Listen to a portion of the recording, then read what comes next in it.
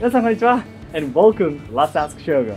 It's me, Shogo, and I have Kazu. Hello. And also Toko with me today. Hello. Alright, so today guys, we're going to be taking you here to Fukuyoshi-san, where you get to experience watching a professional sushi chef making sushi right in front of your eyes. In this channel, we'll be introducing hidden gems in Kyoto. So if you're a Kyoto lover planning to come to Kyoto someday, be sure to subscribe to enjoy more content.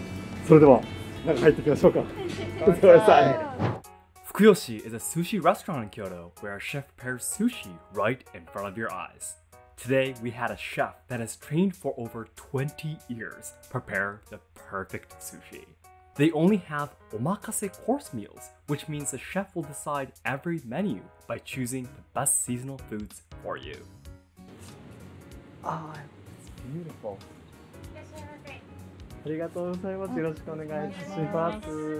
After entering, a Japanese-style waitress called Nakai-san took us to our reserved room. With the restaurant being a 120-year-old Kyoto-style building, the interior of the room was very traditional.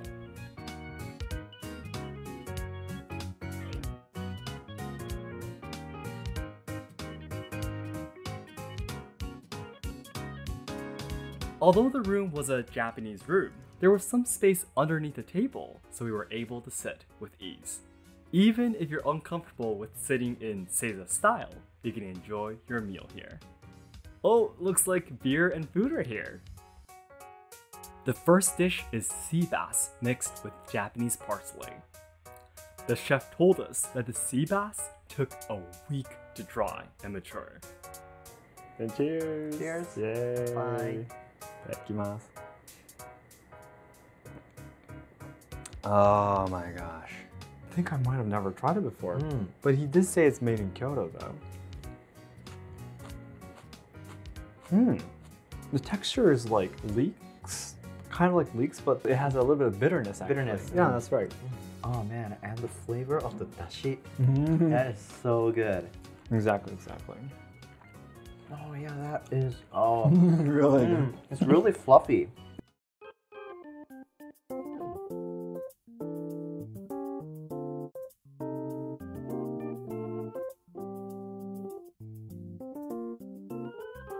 The second dish is clear soup called osuimono.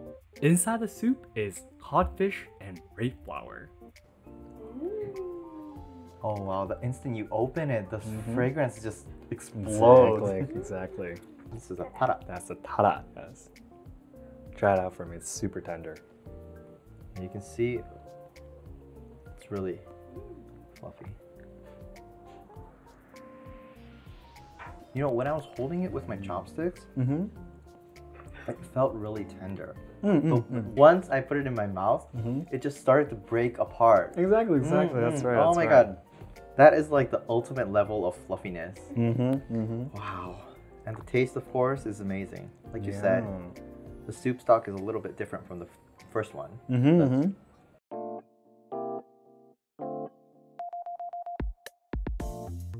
The third dish is flounder and sea bream sashimi. Sashimi is regularly eaten with soy sauce, but you can enjoy it with salt as well. To our surprise, the salt that was prepared is actually handmade by the taisho, meaning the main chef. He told us that it is made by extracting the essence of sea bream broth. Wow, finally you get to have the raw fish too. This looks so cool. So let me go both the soy sauce and the salt then. Yeah, one each. Here we go. Try the soy sauce first. I don't want to put too much on it. Oh my gosh. The fish is almost clear. Really? You almost see through it. Oh, really? Well, this might be our last video, guys, because that's taking me to heaven. This is really very good.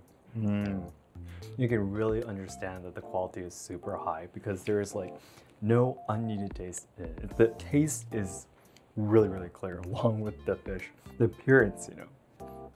Okay, so that was the regular soy sauce. You usually try sashimi, eat sashimi with soy sauce. Let me try some of the salt. The salt is actually crunchy. Yeah, I gotta hear the sound. It tastes amazing, actually. This might be the first time in my life that I might say I actually enjoyed the salt taste more than the soy sauce. Really? Yeah. The delicious meals really make you want to have more drinks.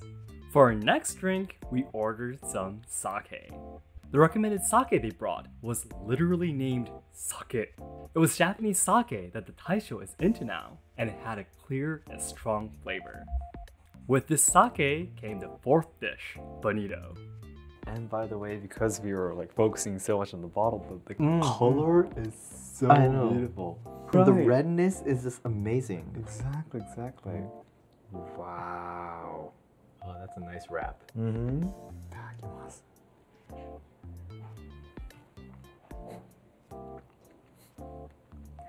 We got 2 chuckles. No. I couldn't stop myself from laughing with the first bite because it's so good. Really rich flavor, but incredibly soft. And the sesame seeds are absolutely a little bit roasted, I believe. Yeah. Oh, this is amazing. Oh, and of course, we need to try out the sake called sake. Itadakimasu.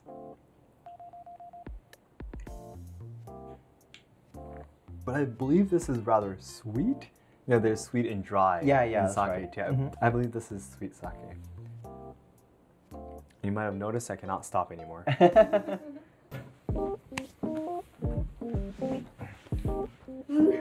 What?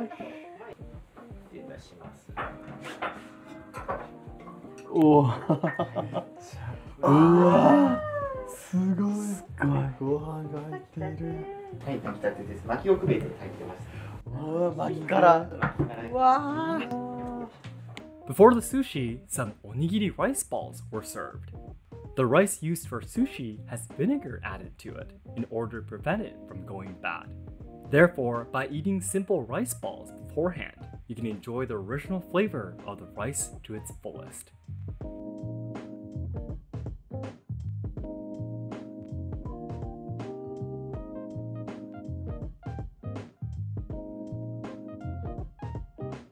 My first bite, I'm not gonna put in anything. Just regular rice ball. But seriously, it's so soft. Exactly. Like you were saying, each rice grain is so fluffy. Feel each existence. Yeah, that's right. I guess it totally depends on who prepares it. Like how much you put in Power, strength. exactly to make it. Oh, that is so nice.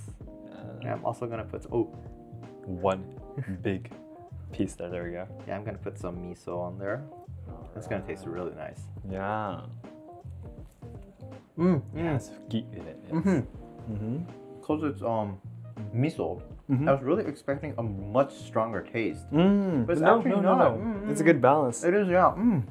Wow, I really want another one. Just the rice. Yeah, just the rice ball.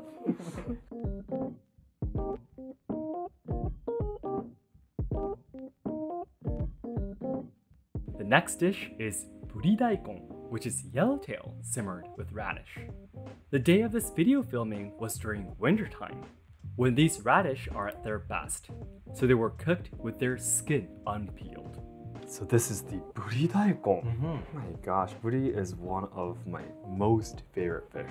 Okay, then he told us to eat together, right? That's right, yeah. I'm literally going to be eating it together then. Like this. You don't feel the skin of the daikon, the radish, at all. Yeah, they said they left the skin on, right? Yeah, they must have stewed it for a really long time. Oh, okay. This is completely soft. The buri is amazing. I usually say I like raw seafood the most, but if we're gonna be comparing with this buri, I would say they would come in even. Oh, really? Next, we had the sushi prepared.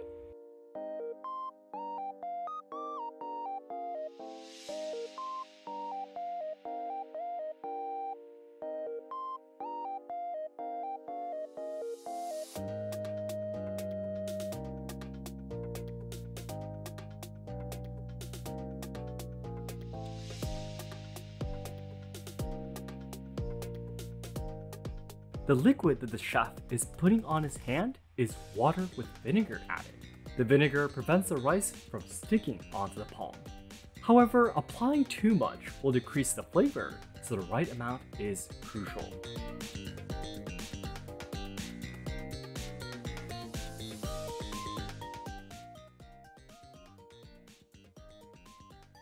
The sushi we were first served were tuna, sword-tipped squid, and hairtail fish.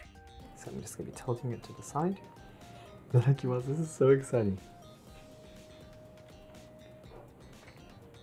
You know what? You would think that I enjoyed the topping a lot, right? Now, me enjoying the topping is obvious, but the rice, rice again is amazing. It's because if you're living in Japan, you have a lot of occasions eating cheap sushi too, right? Once in a while. Of course. Yeah. But this is so different. And the biggest difference is actually the rice. Oh my gosh. I want to leave the middle tuna here for last. I actually love eating squid too, so there you go. Oh my gosh, it looks so beautiful.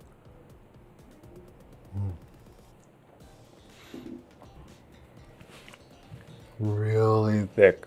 Really? This is the thickest squid sushi I've ever had. There we go. It's shining under the light.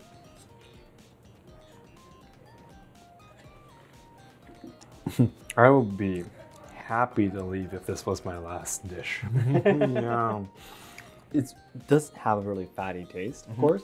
Yeah, but it's not oily at all. Because you know, fatty tuna usually tends to be a little too soft. Yeah, exactly. But this one, it has that exactly specific tenderness to kind of let you enjoy the flavor. Mm-hmm. Oh my god, that was so amazing. Oh, it's gone in like 3 seconds. so seriously, I cannot eat other sushi than this now.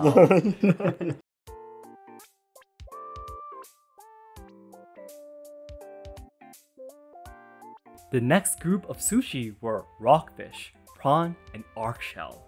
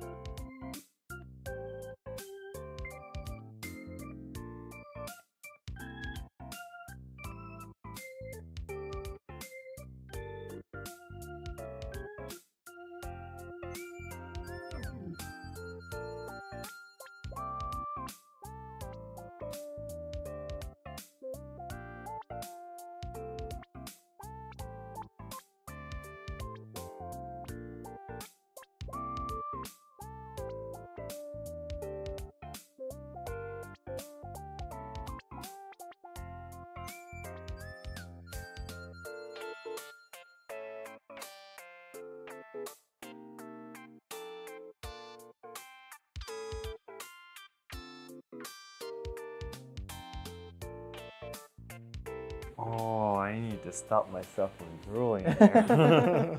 This is amazing. I will like to start from the akai, they were saying, yeah. on this side then.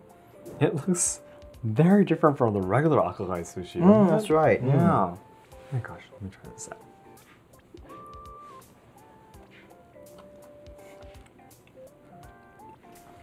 Very thick. It's gonna be your hand gesture. Meaning the sushi topping is thick. This is definitely the best I've ever had. The flavor, the depth of the flavor, the texture, and again the thickness. The thickness matches perfectly. Everything meets at a perfect point together. So, and then the nodoguro. Nodoguro. It's actually a very expensive type of fish. Yeah, it is. It is. Look at that there. Beautiful color. Itadakimasu.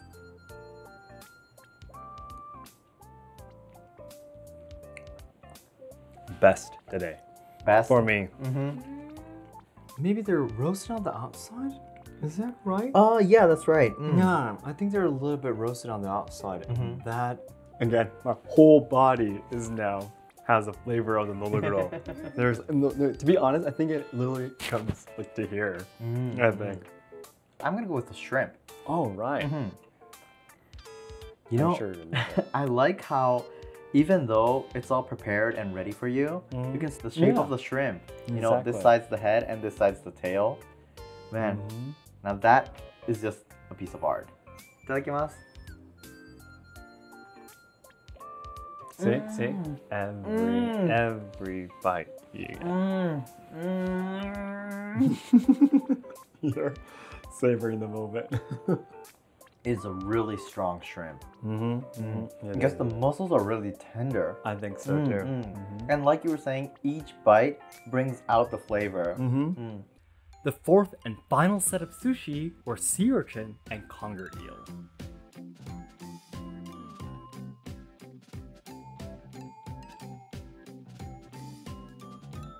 The stand for making the sushi is a cutting board made from maidenhair tree wood. It's super large, isn't it? He told us that the hardness of the specific material is not too hard nor too soft and is perfect. If the cutting board is too hard, the blade of the knife may get damaged, and if it's too soft, it will be difficult to cut the fish.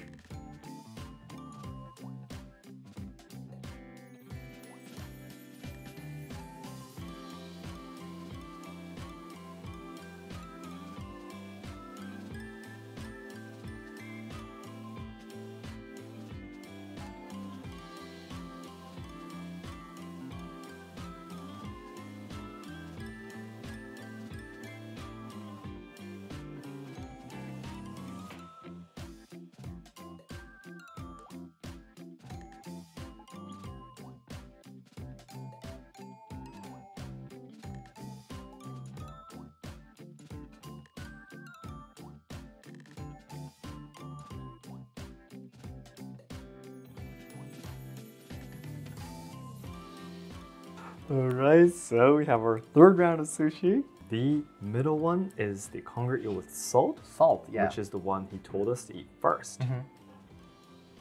Here we go.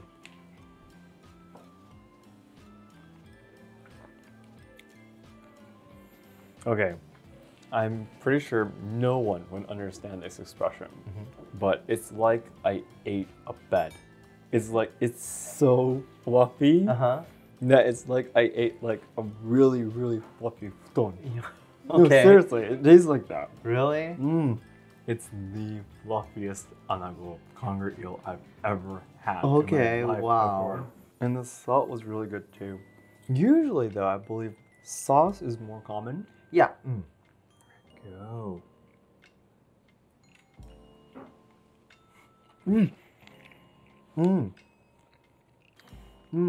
The sauce is completely different from the regular kind you would imagine. But I guess the cheap ones, maybe with artificial ingredients, is like, what should I say? The sweetness, this has sweetness in it, but it has depth in the flavor. You know, it's not just like the surface sweetness, if that makes sense, guys. It's so hard to explain.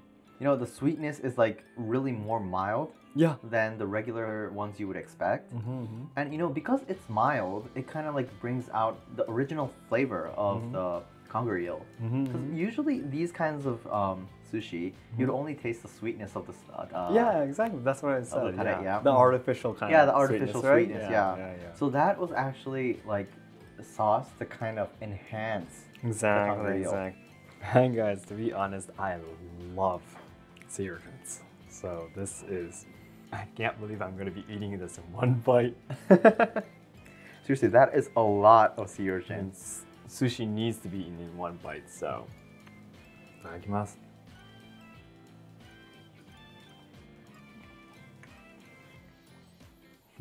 Now, usually, you have the sea urchins and you have the rice, right? And then usually you don't have that much sea urchin on the rice. Yeah. So you have sea urchin and then you have rice in your mouth.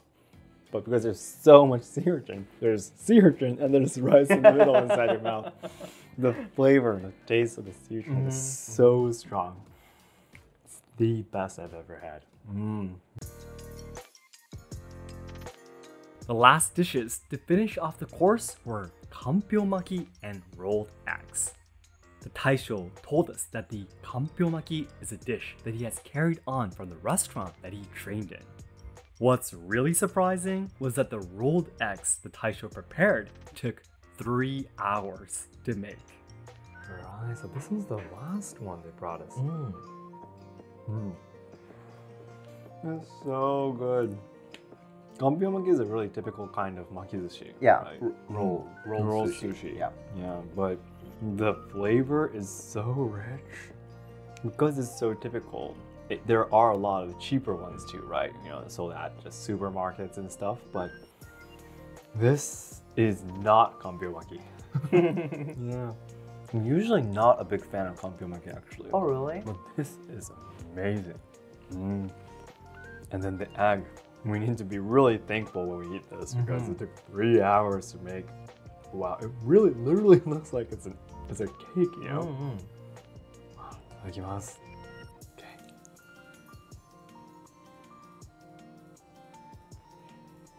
Again, just like the Kanpyo-maki, this is a completely new dish. It is not egg. No, it's not an egg anymore. If you put 3 hours and many years of training, you know, into one egg, you know, cooked egg, it turns into something completely new. It's evolved into something completely. It's completely something different, something much more delicious than you imagine. You know. So then we finished eating everything. Yes. So I guess it's time for us to go. All right. ごちそうさまでしごちそうさた。までした。本当に美味しかったです。最高でした。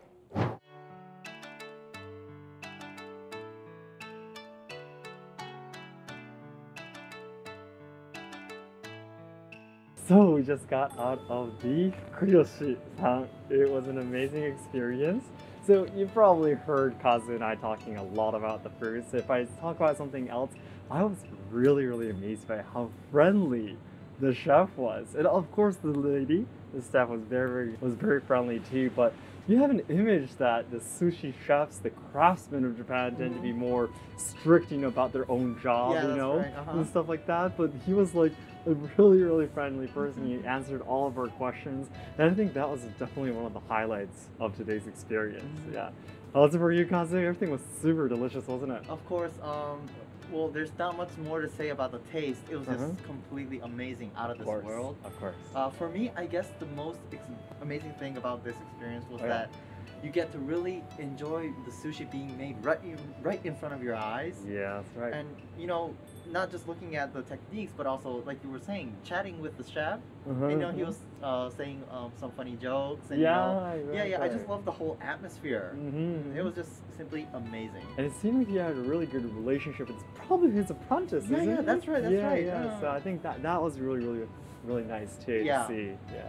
All right, how's for you, Toko? We're really sorry we weren't able to let you eat everything. Really yeah, we'll try a little bit of the sushi. Yeah. I could focus on shooting. And especially I was surprised at how fast he made sushi. Yeah, that's right. Magic, yeah. Yeah, and each sushi, the piece is small, Yep, but that's right. it's really satisfying me. That's right, because he has put a lot of effort and feeling into it. That's so. right. Right? Okay. So now everyone, if you like to have this once in a lifetime experience yourself, please take a look at the description box because we have the link to their website. And our goal is to achieve 1 million subscribers by January 2023, so your help would mean a lot. And we'll see you in our next Kyoto Hidden Gems.